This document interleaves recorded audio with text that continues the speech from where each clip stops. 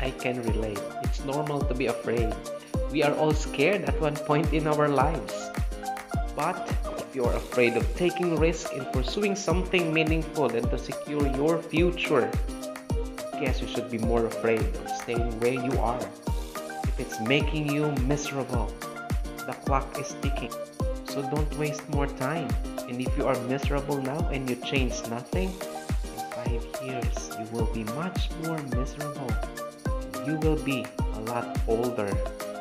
So don't wait for tomorrow or it might be too late.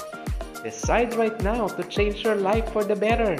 You should have done that 20 years ago. But then, if you have not do it, then today is the best time for you to decide that I will change my life for the better starting today. I know you can do it, and I believe in you.